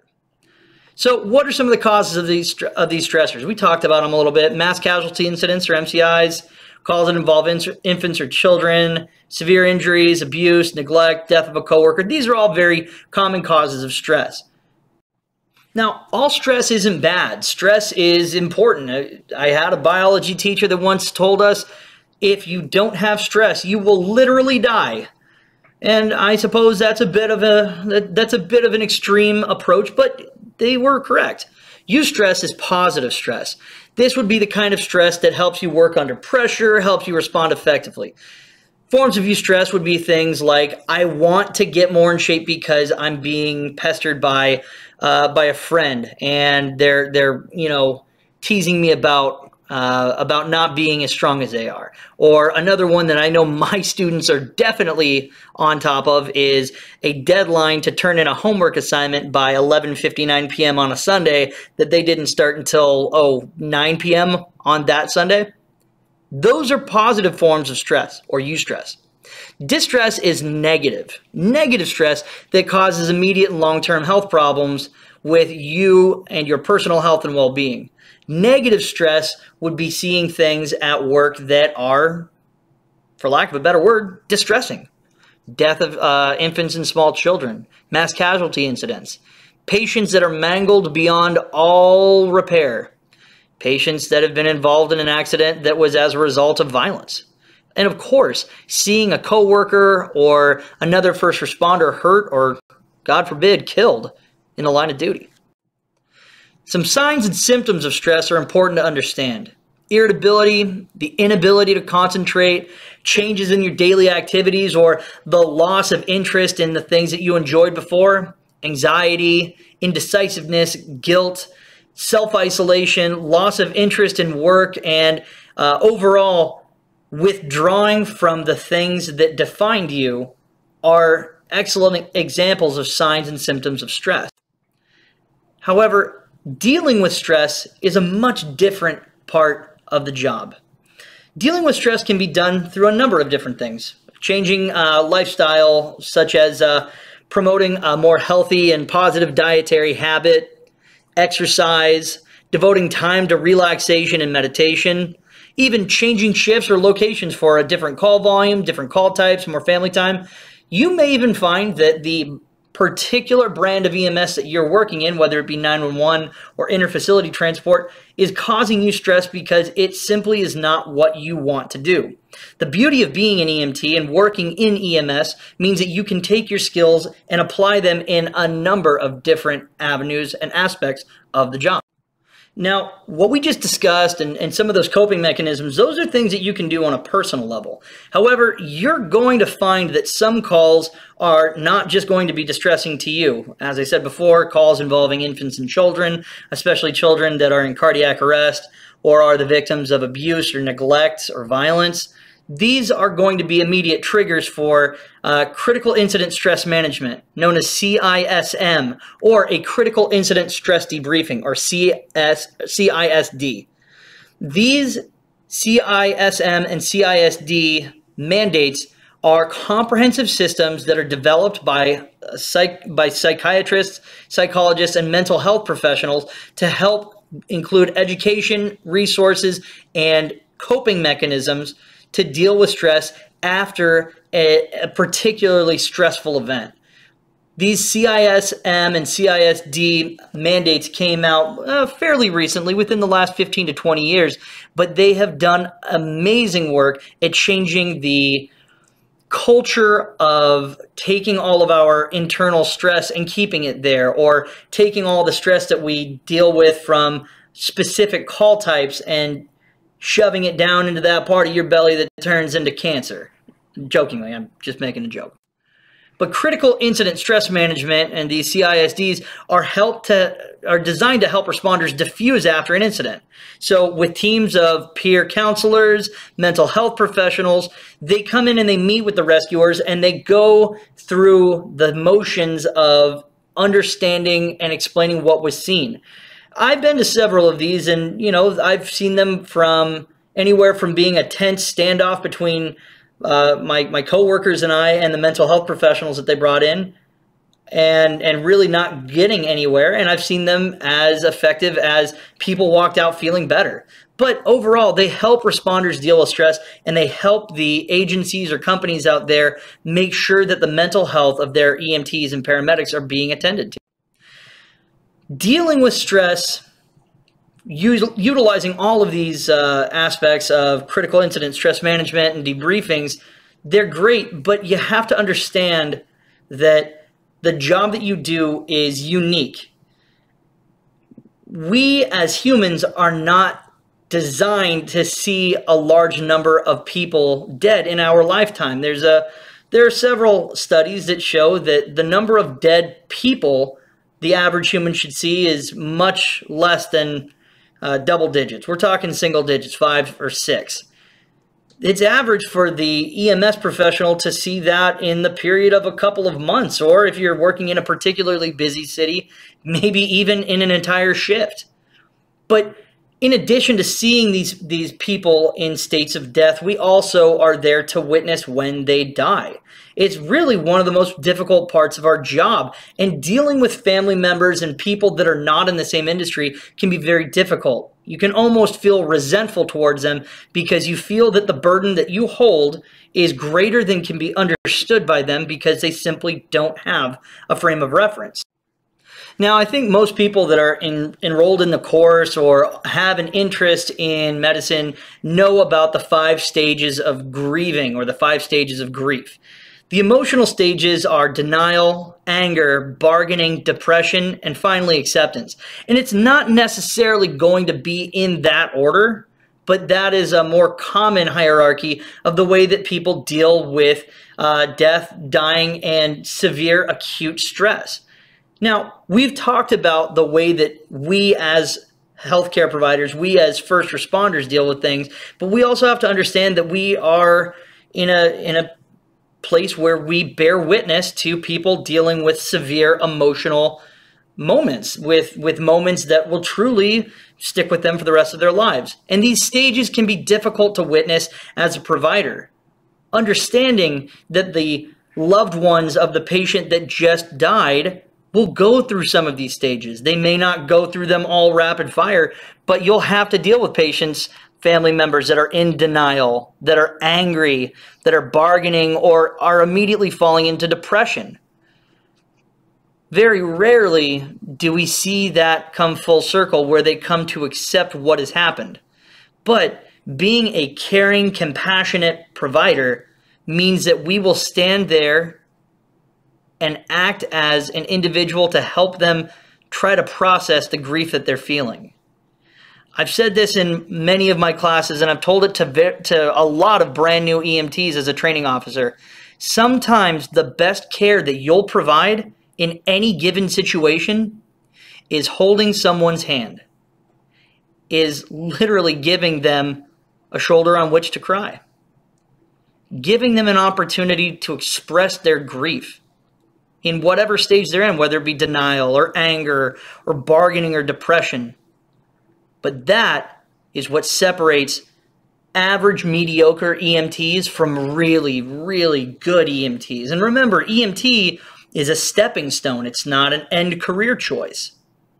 It means that you'll be a much better paramedic, a much better nurse, physician's assistant, nurse practitioner, doctor, law enforcement officer, firefighter, you name it. EMT is a springboard into so many different careers. It will always lead back to you being a better fill in the blank, because those jobs that we just talked about, they require compassion. All right. Understanding that stress and understanding your job to somewhat bear witness is also important, because you are going to end up being sometimes the target of some of their anger.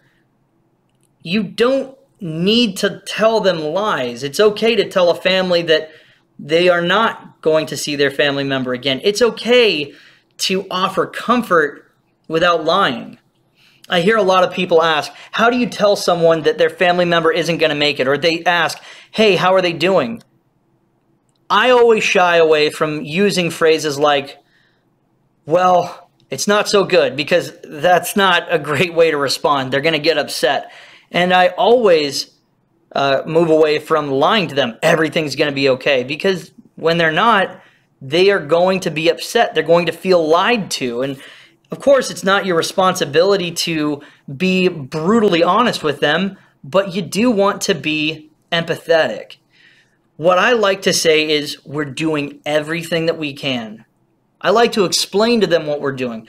We're utilizing the monitor here, and we're utilizing electrical therapy to try to restart the heart. The medications that we're using will also hopefully help us do that. We're giving your family member this medication, or we're doing this intervention. As long as you don't make false promises, you don't lie through your teeth, or go so brutally honest that they start throwing punches, you're in a good space. Because at the end of the day, are we lying? No, of course we're trying to do everything that we can. Are we doing anything that's untoward? No, no.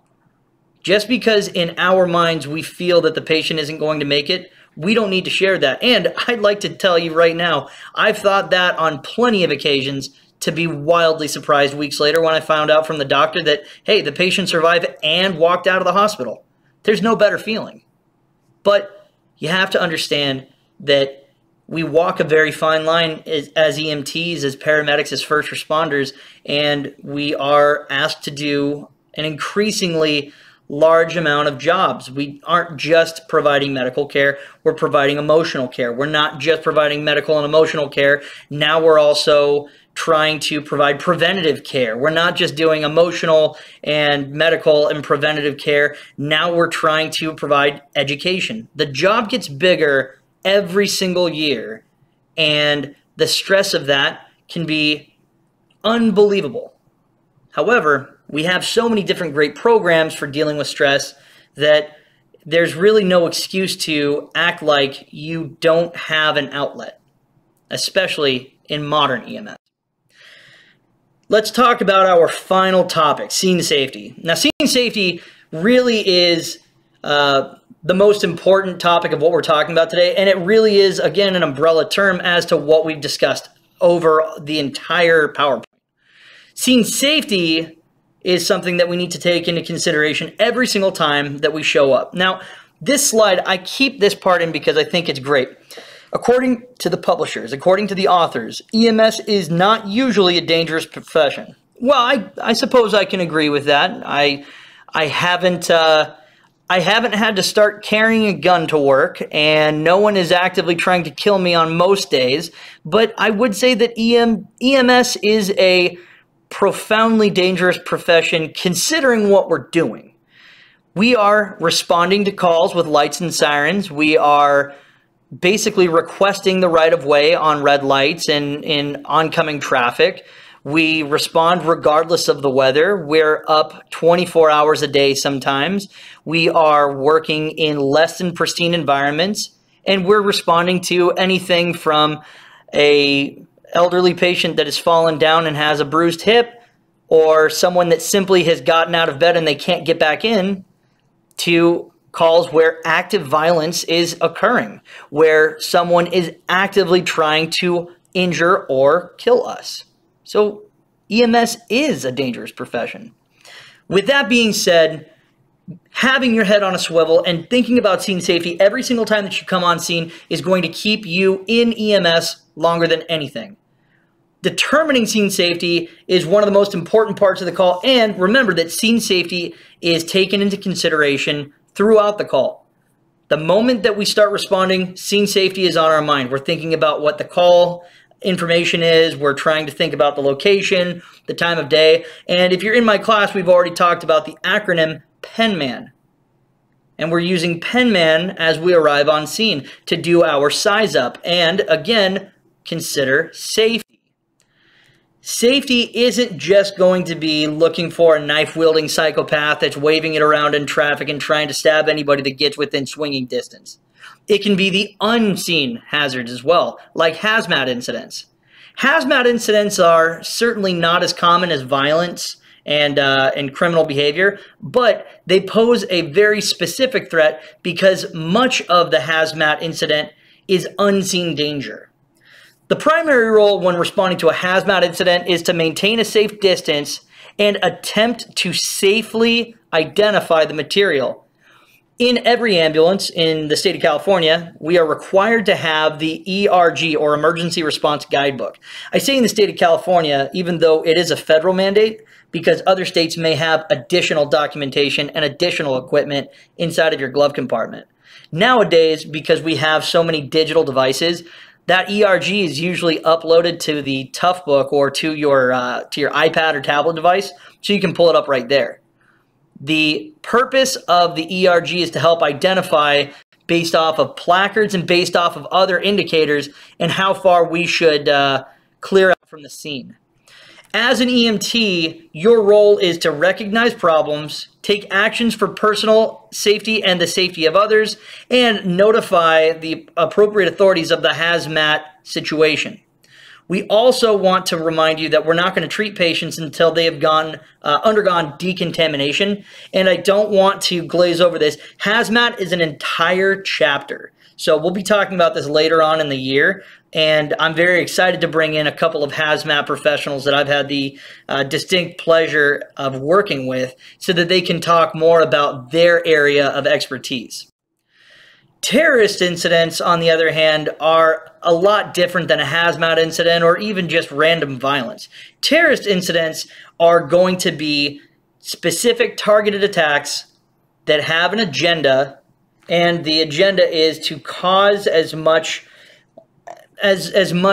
damage and confusion and terror as possible. That's why we call them terrorist incidents. They can include chemical agents, biochem agents, radiation, explosive devices. They can even just include trucks and knives and blunt objects. At the end of the day, terrorism has become such a pervasive part of EMS that we will also spend an entire chapter talking about it at the end of the year.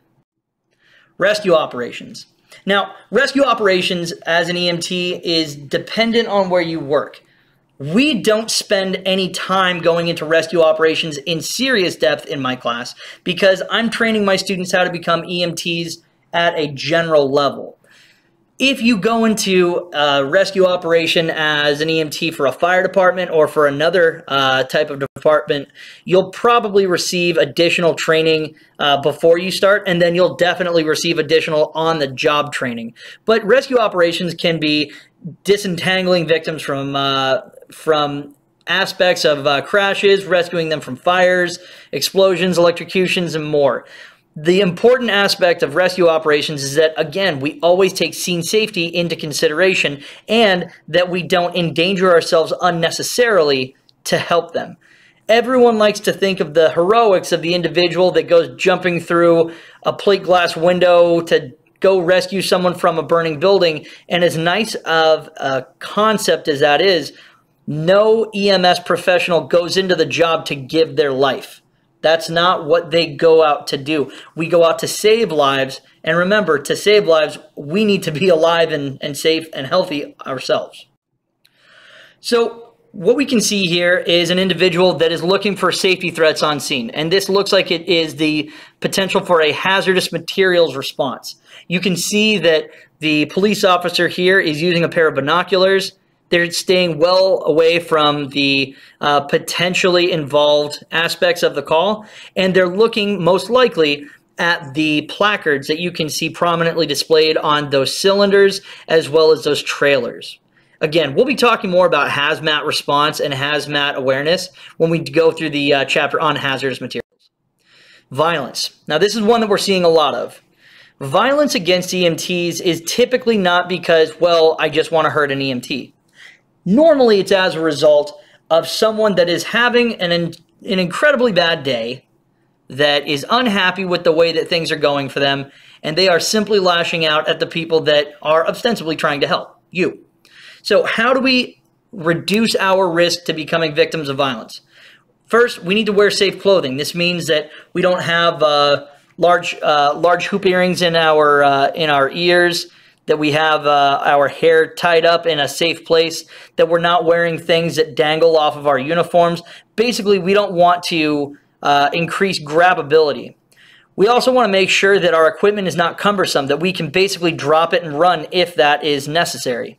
Always carrying a portable radio or some type of a communication device is also important because it means that we can call for backup and help. And understanding everyone's role is a definitely important aspect as well, because it allows us to more effectively approach the situation with a team-based dynamic as opposed to everybody going in and, you know, getting into a massive melee with a patient that doesn't want to go to the hospital.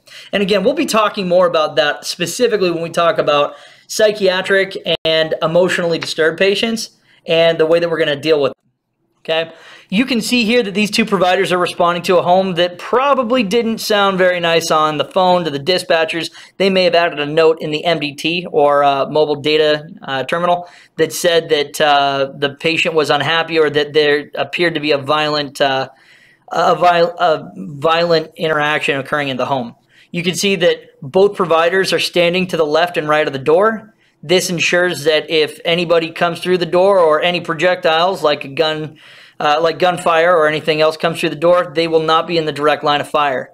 They're going to wait for that provider, or those two providers are going to wait for the tenant to open the door, and then they'll start dealing with them. You can also see that the individual on the right has a flashlight, and that can be used to disorient or temporarily blind the person coming to the door if it appears like they are wielding a weapon or taking a dangerous or fighting posture. The other provider has one hand on what would appear to be either a BLS kit or a drug box, and the other hand is free. You'll also notice that both of these providers are wearing gloves, so they're already prepared to make patient contact as soon as they walk in the front door. While we're dealing with potentially violent scenes, we want to do a couple of things. First, we want to observe. Survey your scene on the approach. Try not to announce your arrival. Don't just walk up with the lights and sirens still going. You know, try to shut down your lights and sirens before you pull up in front of the house. I would also advise that you look at where your ambulance is located and where it's positioned so that you can have a better idea of how to get in and out of the residence. We'll talk about this more in operations, but this is the concept of clean egress and ingress. I said that backwards, but we're talking about the best way to get in and out. In is ingress, out is egress. We also want to look for some common indicators of violence. Obviously, we're looking for violence itself, something that looks like a crime scene, broken glass, blood on the ground that doesn't look like it's from just a fall. Alcohol or drug use, weapons, family members that appear to be taking a fighting stance or maybe under the influence, bystanders that are taking a fighting stance or maybe under the influence, the perpetrator themselves, and then, of course, animals. When we are dealing with violent or potentially violent patients, we need to remember our 3 R's: retreat, radio, and reevaluate. If the scene is too dangerous for us to effectively treat the patient, we need to retreat. We'll talk more about the concepts of abandonment, negligence, and basically your duty to act when we go into the legal and ethical aspects of the job. But remember, if the scene isn't safe for you, then you can't do your job. If you get hurt, sick, or killed, you're going to eventually delay patient care, and that is going to negatively impact the patient. So if the scene is not safe, we do need to retreat. Second, we'll radio. We're going to go ahead and reach out to our dispatchers, or we'll reach out to whomever is going to send help. And the great part about all of our radios now, they typically have the aspect of an emergency button. These radios are designed to go off if the button is pressed, which sends out a notification to the dispatcher that you are in distress and need help. And then finally, reevaluate. Look at the scene. Has it changed? Did the perpetrator leave? Is the perpetrator unconscious, unresponsive, or deceased? Is the scene no longer dangerous because the patient came to you and got into the ambulance? Whatever the case may be. If the scene is not safe, we need to have it secured by law enforcement, and that's a pretty standard way of dealing with it, regardless of where you serve in the United States. As you can see here, these law enforcement officers are they're wearing their full battle rattle. They're going to go do a little bit of door kicking today. When we have a potentially violent situation or a situation that is violent, we're going to bring in the professionals that deal with violence professionally, law enforcement. I want to make this abundantly clear to anybody that's watching this video. As an EMT, you're not trained in self-defense. You're not trained in weapons. You're not trained in retention of weapons or removing yourself from a dangerous situation. If you get into a position where you are fighting someone, it should only be because that you are truly being ambushed and you are fighting for your life. It's unacceptable for us to fight our patients. We have the ability to effectively restrain them using a number of different methods, but that is the job of law enforcement, to deal with non-compliant or dangerous individuals. That is in their job description. So don't start taking on the job description of somebody else, because you're not getting the pay and you're not getting the protection. Reactive danger, flee, pretty straightforward. Get under some type of protective barrier, go behind your ambulance, stand behind the tires, get rid of any other cumbersome equipment. There's nothing that we carry that can be used against us in a way that would be dangerous if we can outrun our assailant, our medical bags, whatever the case may be. That's all stuff that can be replaced. It's not like we're dropping a gun at their feet and saying, please don't shoot. If the equipment is cumbersome, drop it. Take cover, conceal, drive away. You literally came to the call in an ambulance that can outrun every single human on planet Earth. I don't care who you are. Leave in your ambulance. You can see here that these two providers are clearly staging a photo, but they're staging away. They are trying to conceal themselves so that they can observe the rest of the scene to determine the relative safety or danger to figure out what they need to do next. Also remember, if you are dealing with one of these situations, you are eyes on scene. You need to have a really strong report going over to the 911 operator or to your dispatcher so that they know what resources to send and where to send them. Now, we've gotten to the final part. This is the chapter review. We're going to go over everything right now. Let's make this quick because this is actually a very long video and I was kind of hoping to keep it brief. So here we go. Your well-being is an important concept. It is the most important concept of being an EMT. Never take safety standard precautions lightly.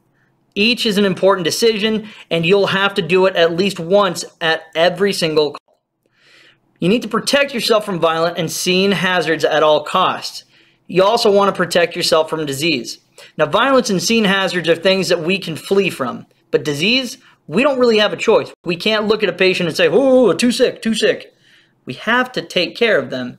We also need to remember not to be paranoid about catching disease, but take appropriate precautions. Use the brain that you have clearly started using in this class. Stress. It may be an immediate reaction. It could be delayed. It could be cumulative from a combination of your personal life and your professional life in EMS. They're all bad. Seek out help if you need it, and don't be afraid to say, I'm having trouble. Also, remember, you're going to see death and individuals' reactions to death. Everyone is very personal in these situations. You may find that some of these patients' family members reach out to you later on in life to thank you for being there to help them understand what's going on. You are going to witness many stages, the beginning stages of life and the end stages of life. They're both very emotionally taxing moments, not just for the individuals that are experiencing it and their loved ones, but also for you, the provider. It is okay to feel like these things are becoming stressful, and it is certainly okay to reach out and ask for help. We also want to make sure that we treat people who are under stress with compassion, even if it's difficult to do so, even if their behavior is so unacceptable to us that we sit in the back of our ambulance going, I can't believe they're acting like this. Remember, everyone reacts to stress differently. It is not our place to judge. It is simply our place to treat and transport. Remember, every scene is dynamic and it can change in an instant. Your assessment of scene safety should be an ongoing process that starts the moment the call begins and ends once you hand over patient care. Also, remember to not be so focused on the patient that you lose perception of what's happening around you. If you've been in my class, you'll already know that I tell a lot of stories about the way that I've gone through my career in EMS, and you'll already know that for many years I've worked in event EMS, meaning that I go to large-scale events, some of them being some of the largest music festivals in the world.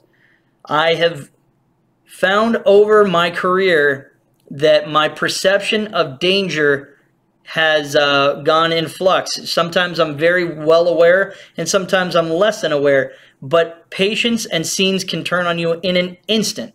Don't ever let your guard down. All right, so these are the very last questions to consider. Go ahead and answer down below, or if you're in my class, we'll discuss in our next meeting. Number one, what precautions must you take if you're dealing with a patient who has an open wound? An open wound meaning that you can see flesh below, they are actively bleeding, so on and so forth. Number two, what are some coping mechanisms? What are some tactics to deal with stress? And finally, number three, you have a patient that is refusing to believe that they have a terminal disease. What stage of grief are they in? These are all pretty easy questions, and I anticipate a very robust discussion on exactly none of them because they're really easy questions, but they are important things to discuss. And that is the end of our review of Chapter 2, The Well-Being of the EMT. Thank you very much for stopping by. Again, please like and subscribe and share this with someone that you know, even if they're not in our class. because I think that it's a great way for us to review some of the most important aspects of being in EMS, which is us, the provider. Thank you very much. This is the Band-Aid Man OC signing out. Have a good one.